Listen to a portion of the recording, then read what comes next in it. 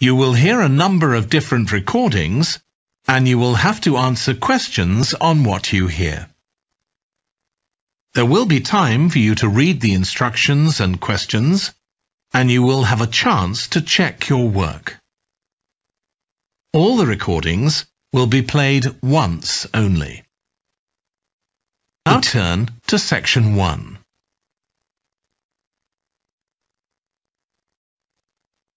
Section 1. You will hear a man phoning the customer services manager of a hotel to get information about holding a conference there. First, you have some time to look at questions 1 to 5.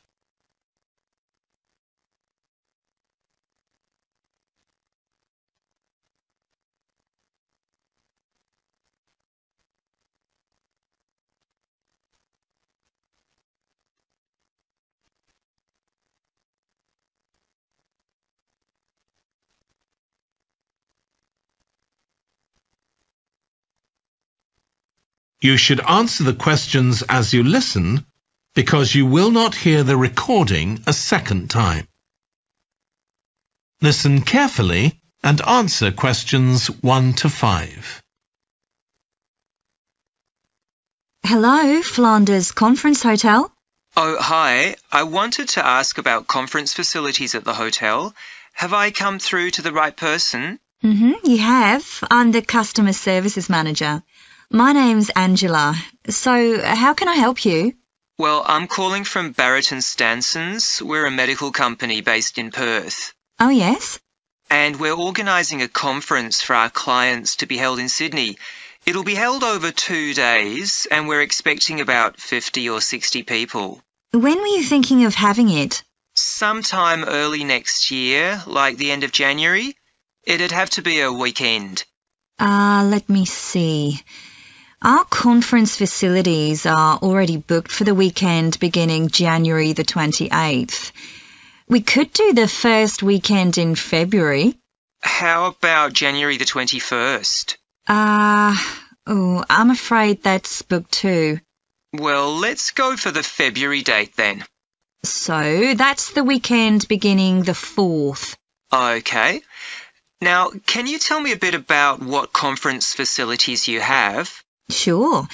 So, for talks and presentations, we have the Tesla room. Sorry? Tesla, that's spelled T-E-S-L-A. It holds up to 100 people, and it's fully equipped with a projector and so on. How about a microphone? Yes, that'll be all set up ready for you. And there'll be one that members of the audience can use too, for questions if necessary. Fine. And we'll also need some sort of open area where people can sit and have a cup of coffee. And we'd like to have an exhibition of our products and services there as well, so that'll need to be quite a big space. That's fine. There's a central atrium with all those facilities, and you can come before the conference starts if you want to set everything up. Great. And I presume there's Wi-Fi? Oh, yes. That's free and available throughout the hotel. Okay. Would you also like us to provide a buffet lunch? We can do a 2-course meal with a number of different options. What sort of price are we looking at for that? Well, I can send you a copy of the standard menu. That's $45 per person. Or you can have the special for $25 more. I think the standard should be okay, but yes, send me the menu. Before you hear the rest of the conversation, you have some time to look at questions 6 to 10.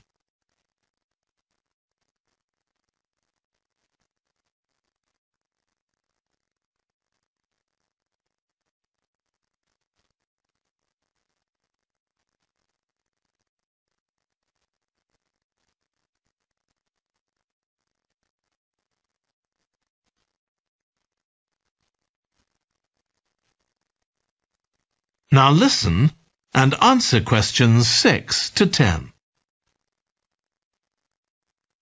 Now, we're also going to need accommodation on the Saturday night for some of the participants. I'm not sure how many, but probably about 25. So what do you charge for a room? Well, for conference attendees, we have a 25% reduction, so we can offer you rooms at $135. Normally, a standard room's $180. And does that include breakfast? Sure. And of course, guests can also make use of all the other facilities at the hotel. So we've got a spa where you can get massages and facials and so on. And there's a pool up on the roof for the use of guests. Oh, great. Now, what about transport links? The hotel's downtown, isn't it? Yes. It's about 12 kilometres from the airport, but there's a complimentary shuttle bus for guests. And it's only about 10 minutes walk from the central railway station. Okay. Now, I don't know Sydney very well. Can you just give me an idea of the location of the hotel? Well, it's downtown on Wilby Street. That's quite a small street, and it's not very far from the sea. And of course, if the conference attendees want to go out on their Saturday evening, there's a huge choice of places to eat. Then, if they want to make a night of it, they can go on to one of the clubs in the area. There are a great many to choose from. Okay. So, if we go ahead with this, can you give me some information about how much we're looking at? That is the end of section 1. You now have half a minute to check your answers.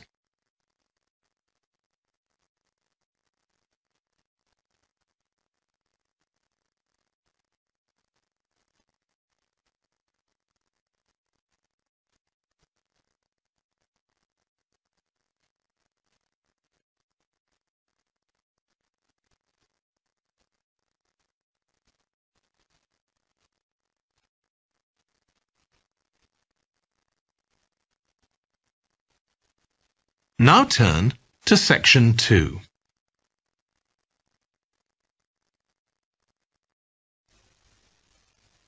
Section 2. You will hear a woman talking to a group of college students about volunteering to help other people. First, you have some time to look at questions 11 to 14.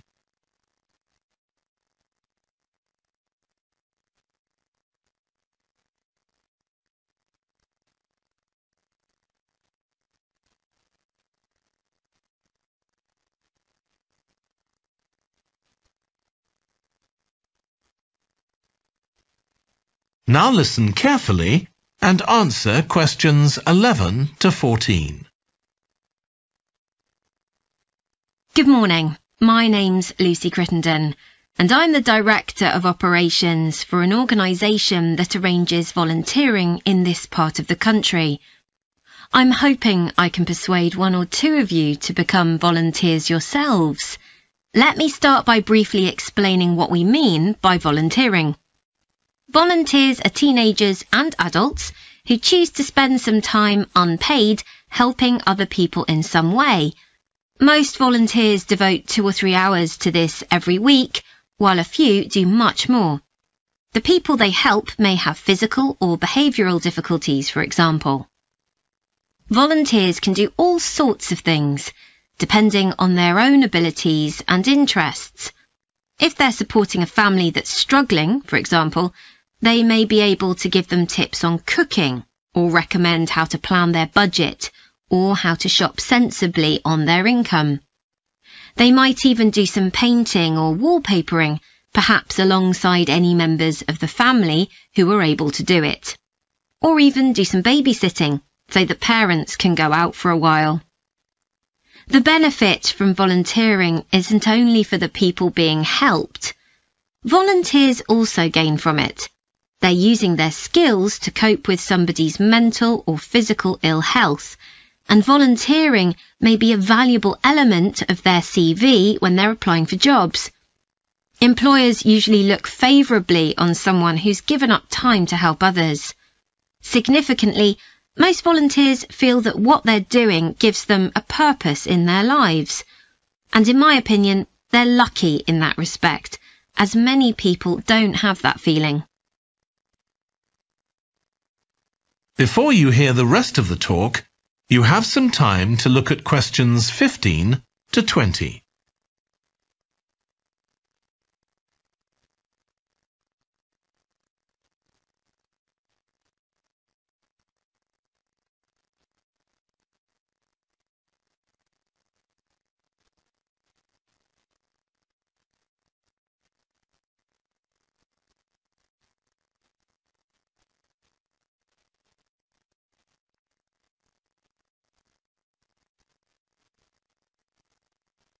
Now listen and answer questions 15 to 20. Now I'd like to tell you what some of our volunteers have said about what they do, to give you an idea of the range of ways in which they can help people. Habib supports an elderly lady who's beginning to show signs of dementia. Once a week they, along with other elderly people, go to the local community centre where a group of people come in and sing. The songs take the listeners back to their youth, and for a little while they can forget the difficulties that they face now. Our volunteer Consuela is an amazing woman. She has difficulty walking herself, but she doesn't let that stop her. She helps a couple of people with similar difficulties who had almost stopped walking altogether. By using herself as an example, Consuela encourages them to walk more and more. Min visits a young man who lives alone and can't leave his home on his own, so he hardly ever saw anyone. But together they go out to the cinema or to see friends the young man hadn't been able to visit for a long time. Tanya visits an elderly woman once a week. When the woman found out that Tanya is a professional dressmaker, she got interested. Tanya showed her some soft toys she'd made, and the woman decided to try it herself. And now she really enjoys it and spends hours making toys. They're not perhaps up to Tanya's standard yet, but she gains a lot of pleasure from doing it. Alexi is a volunteer with a family that faces a number of difficulties.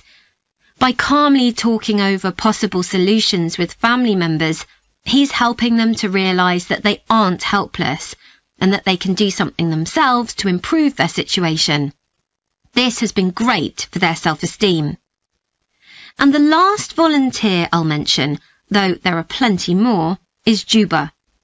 She volunteers with a teenage girl with learning difficulties who wasn't very good at talking to other people. Juba's worked very patiently with her, and now the girl is far better at expressing herself and at understanding other people. OK, I hope that's given you an idea of what volunteering is all about. Now I'd like to talk to you about... That is the end of section 2. You now have half a minute to check your answers.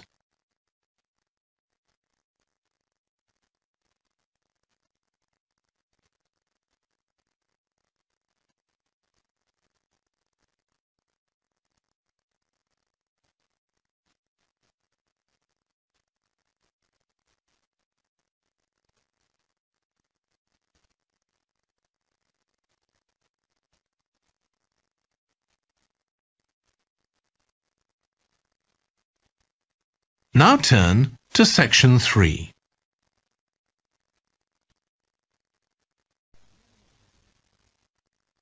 Section 3. You will hear a trainee music teacher called Joe talking to his supervisor about the school marching band that he has been given responsibility for. First, you have some time to look at questions 21 to 26.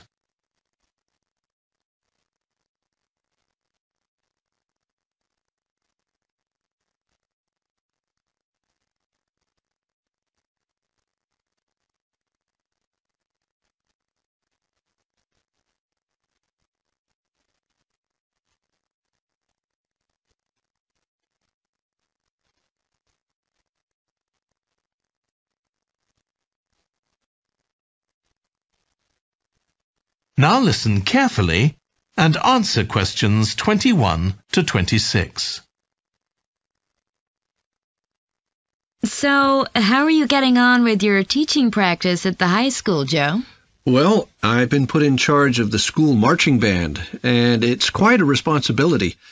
I'd like to talk it over with you. Go ahead. You better start by giving me a bit of background. Okay. Well, the band has students in it from all years. So they're aged 11 to 18, and there are about 50 of them altogether. It's quite a popular activity within the school. I've never worked with a band of more than 20 before, and this is very different. I can imagine. They aren't really good enough to enter national band competitions, but they're in a regional one later in the term. Even if they don't win, and I don't expect them to, hopefully it'll be an incentive for them to try and improve. Yes, hopefully. Well, now the town council's organizing a carnival in the summer, and the band has been asked to perform. If you ask me, they aren't really up to it yet, and I need to get them functioning better as a band, and in a very short time.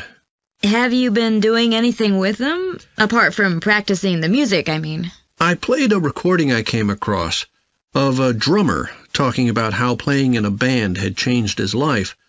I think it was an after-dinner speech. I thought it was pretty inspiring because being in the band had stopped him from getting involved in crime. The students seemed to find it interesting, too. That's good. I'm planning to show them that old film from the 1940s, Strike Up the Band, and talk about it with the students. What do you think? Good idea. As it's about a school band, it might make the students realize how much they can achieve if they work together. That's what I've got in mind. I'm hoping I can take some of the band to a parade that's going to take place next month. A couple of marching bands will be performing, and the atmosphere should be quite exciting. It depends on whether I can persuade the school to hire a coach or two to take us there. They sound like good ideas to me. Thanks. Before you hear the rest of the discussion, you have some time to look at questions 27 to 30.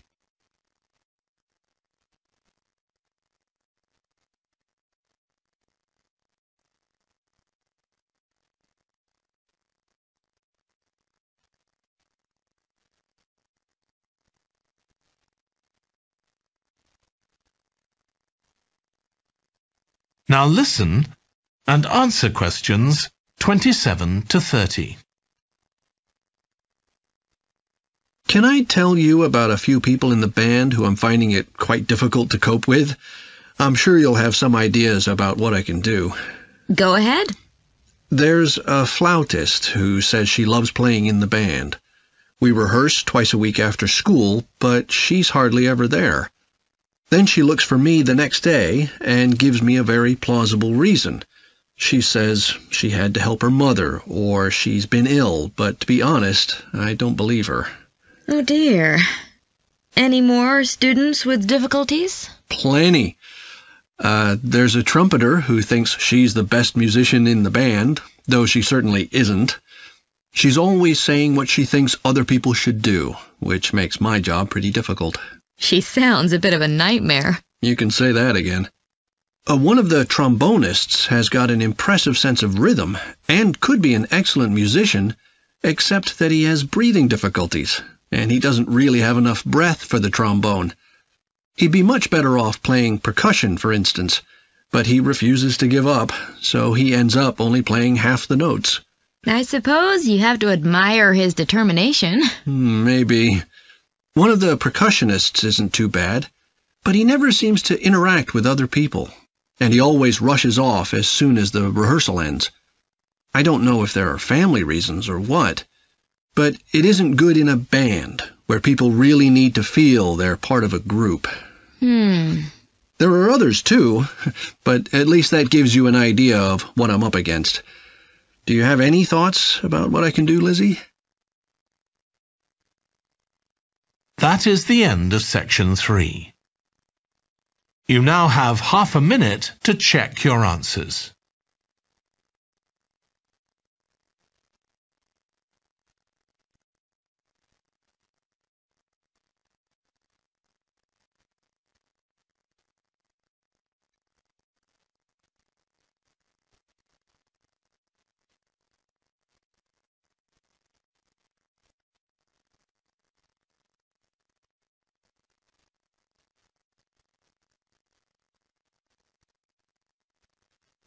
Now turn to Section 4.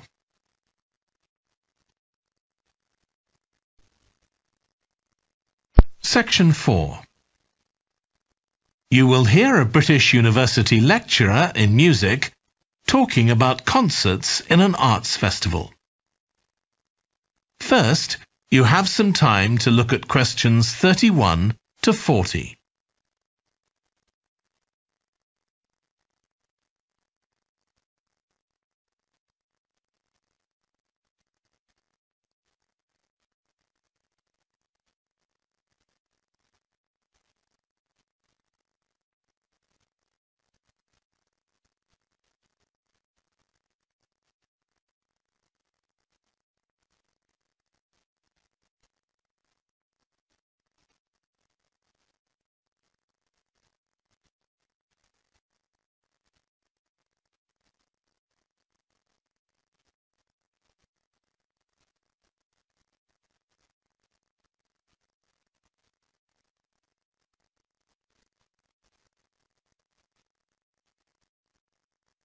Now listen carefully and answer questions 31 to 40. As you all know, the university is planning an arts festival for later this year, and here in the music department we've planned 3 concerts. These will be public performances, and the programme has just been finalised. The theme of the festival is links between the UK and Australia, and this is reflected in the music. Each concert will feature both British and Australian composers. I'll tell you briefly about the Australian music, as you probably won't be familiar with that. The first concert will include music by Liza Lim, who was born in Perth, Western Australia, in 1966. As a child, Lim originally learned to play the piano, like so many children, and also the violin. But when she was 11, her teachers encouraged her to start composing. She found this was her real strength, and she studied and later taught composition, both in Australia and in other countries. As a composer, she has received commissions from numerous orchestras, other performers, and festivals in several countries.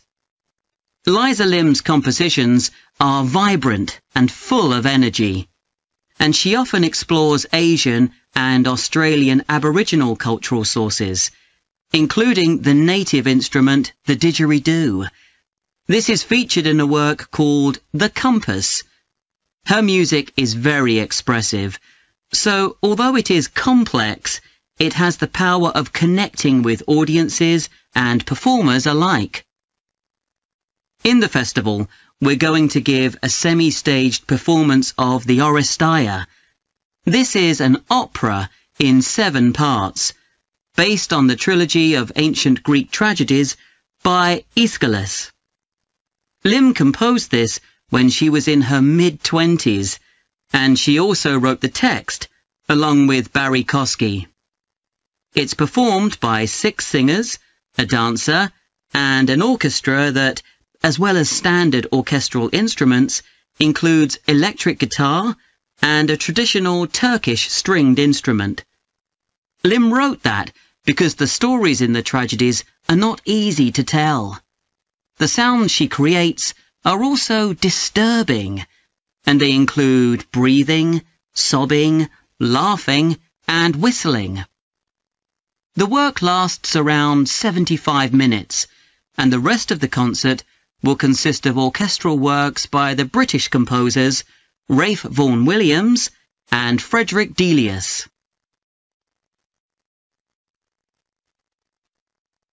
Moving on now to our second concert. This will begin with instrumental music by British composers Benjamin Britten and Judith Weir. After the interval, we'll go to Australia for a piece by Ross Edwards, The Tower of Remoteness. According to Edwards, the inspiration for this piece came from nature, when he was sitting alone in the dry bed of a creek, overshadowed by the leaves of palm trees, listening to the birds and insects. The Tower of Remoteness is scored for piano and clarinet. Edward says he realized years after writing the piece that he had subconsciously modelled its opening phrase on a bird call. Ross Edwards was born in 1943 in Sydney, Australia, and studied at the Sydney Conservatorium of Music and the Universities of Adelaide and Sydney. He's well known in Australia, and in fact, he's one of the country's most performed composers. He's written a wide range of music, from symphonies and concertos to some composed specifically for children. Edwards's music has been described as being deeply connected to Australia, and it can be regarded as a celebration of the diversity of cultures that Australia can be proud of. The last of the three Australian composers to be represented in our festival is Carl Vine. Born in 1954, Vine, like Liza Lim, comes from Perth, Western Australia. He took up the cornet at the age of 5, switching to the piano 5 years later. However, he went to university to study physics before changing to composition. After graduating, he moved to Sydney and worked as a freelance pianist and composer. Before long, he had become prominent in Australia as a composer for dance, and in fact has written 25 scores of that type. In our third concert, Vine will be represented by his music for the flag handover ceremony of the Olympics held in 1996. This 7-minute orchestral piece was of course heard by millions of people worldwide, and we'll hear it alongside works written by British composers Edward Elgar and, more recently, Thomas Adès. That is the end of section 4. You now have half a minute to check your answers.